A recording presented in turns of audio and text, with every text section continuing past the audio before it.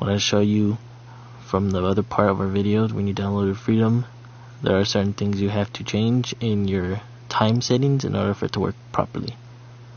I'm going to show you how to do that really quick. Go to your settings, date and time, automatic. We'll take this automatic date and time off. Change your time zone to Russia, Moscow. I think it's Moscow on here.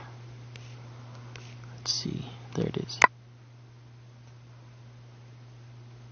And that should do it. That should be the only thing you need left to do on your phone in order for Freedom to work properly.